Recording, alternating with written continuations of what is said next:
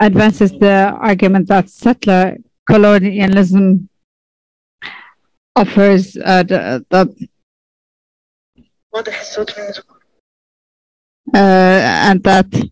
it is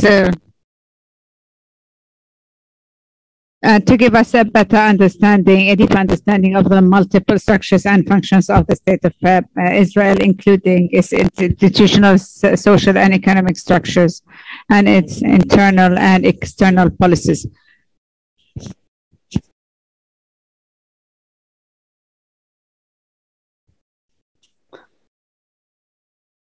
This paper contributes to the ongoing debate by analyzing the organic relationship between settler colonialism and its tireless efforts to develop its military and security arsenals in order to enhance our understanding of the importance of the war economy as the lifeblood of this project.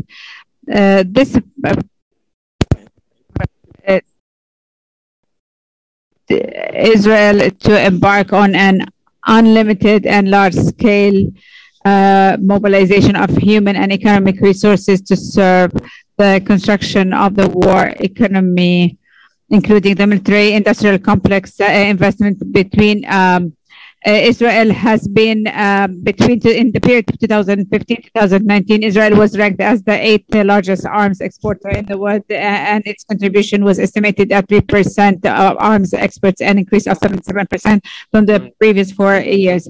This rise was accompanied by the abundance of studies and reports that see the Israeli military security development as a unique miracle that transformed the small country into a high-tech superpower in a relatively short time.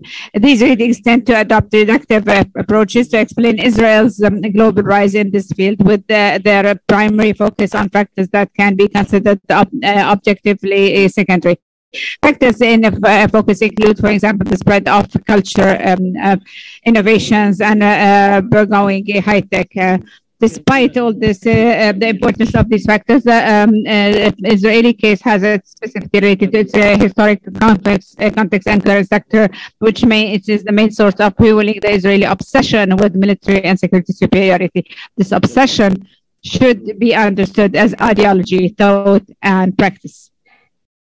The Israeli case can be understood as a contemporary extension of historical colonial situations. Historically, all colonial and settler colonial formations by their nature practiced structural violence and constant mobilization of wars to expand and strengthen their colonial projects. Violence and colonial wars systematically targeted the colonized areas through extermination, displacement, and imposition of brutal experiments with Western modernity and technology. These policies and practices were central to colonial logic, in which the dynamics of violence and colonial wars were a catalyst for the creation of military arsenals, for the organization of the army, and strategies and tactics of war. No less important, colonialism also contributed greatly to invention and development of security and surveillance techniques to control the population in colonized areas. These areas were developed just for colonized, and laboratories. How colonies served as laboratories to develop and test surveillance and control techniques. The emergence of the Zionist movement and the subsequent establishment of Israel in Palestine opened a prolonged chapter of wars and violence in the region and provided an impetus for Israel to develop military and politically. The logic force is rooted in the Zionist move. This is evident in the Zionist literature. So this had become a main of the factors, and it was practiced by all inflicting successive defeats. This approach remained the founding pillars of the political mind in Israel. And as David Ben-Gurion has said, Zionist politics is first and foremost the politics of power. Politics means strength, the accumulation of power, expansion of power. On the other hand, military superiority is a prerequisite for maintaining the expansionist colonial character in the Jewish state and keeping it immune from threats by crushing resistance movements and subjecting them to military defeat. On the other hand, Israel's quest to enhance its military capabilities is motivated to a large extent by the desire to impose qualitative military superiority on Arab regional countries and to impose unbalanced power relations that are subject to Israeli calculations and interests. Israel's success in military and security innovations cannot be fully understood without highlighting the vital assistance provided by the United States and other Western countries. The Zionist movement and later Israel succeeded in establishing sponsor-client relations with the Western powers, especially those with a settler-colonial past, such as Britain, France, and the U.S. Interestingly, settler-colonialism has become a widely accepted explanation for understanding the ideological dimension of the American-Israeli alliance. This common feature has been translated into a strategic equation between the sponsor and the customer, whereby Israel serves an integrated set of U.S. interests in the region in return for financial, military, and diplomatic support. This explains the rationale behind the U.S. commitment to enabling Israel's qualitative military edge over its neighbors. It's a central foreign policy objective codified in 2008 law. Actually, Israel being subject to the military and security capabilities it's not able to meet the needs of the Israeli army. And according to the U.S., the U.S. supported not only help the U.S. and the Israelis security to be the first in the world, but also had helped Israel to build a defense mechanism it has. Therefore, it wasn't able to get Israel as a technology and power without the U.S. support. The development and growth of security industries and the technology can be categorized into three distinct phases. Each stage was shaped within the historical development of Israel's colonial settlement structure and defined by the number of factors, including Israel's regional wars, foreign alliances, and military aid, shifts in regional and global power relations, and the transformation of Israel's political economy. The first phase covers the early years of state building since 1948 until 1967. Which had witnessed the emergence of the Israeli army from military gangs active in mandatory Palestine, such as the Haganah, the Irgun, and the Stern, which have carried out campaigns of ethnic cleansing against Palestinians. The strategic importance of the army for the state of Palestine and society has translated into a broad mobilization of economic resources and human capital to serve the establishment of a military-industrial complex. The central economic planning model and state ownership of most of the means of military production had the most important impact of formation of this complex from an early period, which relied on a loose alliance between interest groups composed of the political elite and military establishment and private capital. Unlike the concept of a military-industrial complex prevalent in the countries such as the U.S. and Russia, the Israeli military-industrial complex is unique in that it's organically linked to a wide range of supposedly civilian institutions such as the Hebrew University, the Technion Institute, Weizmann Institutes, and Hadassah Hospital, and others. The first phase witnessed the formation of military intelligence units from spy teams that were operating in mandatory Palestine, and these units were tasks in developing the technological infrastructure for the army, like the Rafael Science Corps that was renamed Rafael Advanced Defense System in the late 50s, which has become nowadays the largest research center in Palestine.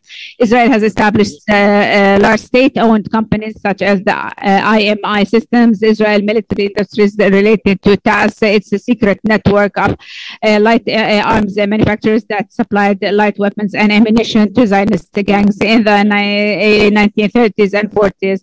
In the 500s, also another Israeli aerospace industries was a planner. There were other states like a big system that was designed. It's one of the first private companies founded in 60s, Albayt Systems. It's now the largest private producer of a wide range of military electronics, drones, and land and sea systems communications. Furthermore, Israel's largest trade union, Tariq, has enjoyed significant investments in the military industry, mainly through ownerships of and its subsidiaries like Tadiran, Soltam, Core Metals, which relies on subcontracting to state-owned military industries. Despite enormous efforts, Israel remained structurally dependent on military imports and foreign aid. In this phase, France was the main source of arms imports and supplied the Israeli army with the highly advanced aviation, missile, and nuclear technologies, especially nuclear. And the other phase started from 1967 until the 80s. It was determined by the results of wars 1967 and 73, which reshaped the Israeli military-industrial path on two main levels. One was a government decision to embark on a large-scale modernization and the diversification of military industries and technologies, and the other was the strengthening of the U.S.-Israel alliance, which provided strategic resources. Initially, Israel developed a strategy to expand and strengthen its military industries as a result of the French arms embargo on the eve of the 1967 war. Accordingly, investment in military industry constituted up to 50% of the total industrial investment in Israel. Military spending rose by 77% and reached a historic rise of 31% of the GDP after the 1973 war. The massive investment in the military sector has greatly shaped the structure of the Israeli workforce. Between 1967 and 1975, employment in the military tripled and increased by 50% in 1975. In addition, 65% of the state expenditure on research and development were related to the military, while only 13% were for civilian purposes. And about half of the scientists and engineers in Israel were engaged in military research and development projects. On the other hand, the strengthening of bilateral relations between the U.S. and Israel has been the most important factor in Israel's military and technology progress. After 1967 war, American companies intensified their participation in the development of Israel's arsenal. 1969, the Minister of Defense sold its stakes in his Histadrut-owned companies to a U.S. company.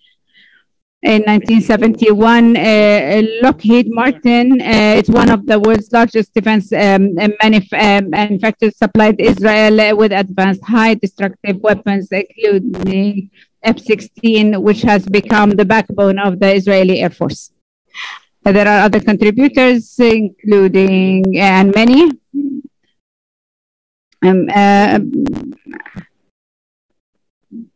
by the start of the 80s, Israeli arm, but it started to depend completely on the Israeli military industry has become structurally dependent on technical financial assistance from the U.S. government. A 1983 report showed that by the U.S. government accountably showed that noting that Israel has received U.S. financial and technical support to help achieve its arms production capacity. Adding in an effort to promote great self-reliance, Israel seeks more aid to help develop its defense industries and expand its trade opportunities. Israel's technology exports depend heavily on foreign components. Almost all Israeli arms production efforts involve American input. The third stage, which is from the 80s up till the present, is related to the new liberalization of the Israeli economy in the mid-80s, which attracted new business opportunities through the complete privatization of state-owned industries. Like the IMI systems has seen the gradual privatization of some of its subsidiaries. The Israel government sold its stakes, like Rafael had. It also recently announced it will privatize key companies such as Aerospace, IAI, and Rafael Advanced Defense. This stage also witnessed the escalation of the so-called war on terror led by the U.S. And the post-1911 era has been marked by radical change towards an investigation of securitization practices and the militarization of police practices. These changes have made Israel the center of international attention and as a unique global model of urban militarization and securitization, a reputation built by decades of colonial experience developing methods of counter-surgery. Finally, I would like to highlight one case in terms of how Israel uses Palestinians as guinea pigs in order to test its military innovations as a brand for export and trade.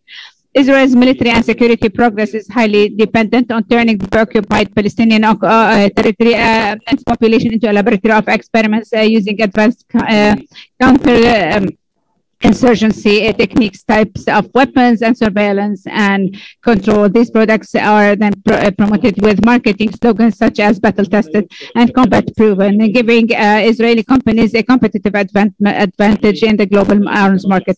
Accordingly, Israeli military and security innovations are indispensable to the survival of Israel's settler-colonial makeup and are integral to the growth of the war economy.